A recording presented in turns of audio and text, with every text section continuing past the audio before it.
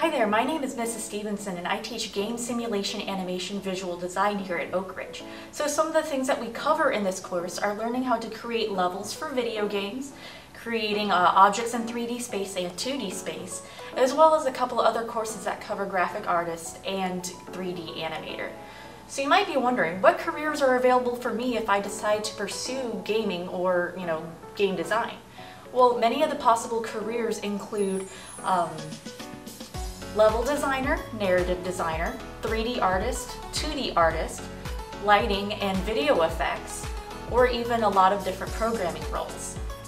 So if gaming is something that you're interested in and you want to learn how they're made, feel free to ask your counselor about game simulation animation and visual design.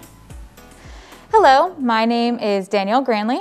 I teach the digital design 1, 2, 3, and 4. It is part of our gaming and digital media magnet. You learn a variety of Adobe programs including Photoshop, InDesign, and Illustrator. You get certified in all 3 programs throughout the magnet program, which are through Adobe themselves, so you become an Adobe certified associate. In Design 2, you get an opportunity to earn some Valencia College credits through Career Pathways and create a portfolio in Design 3 as well. This is a great program. You come out with a lot of amazing resources, education, certificates, things that you can put on college applications, work applications, and you can make money by freelancing on many different websites.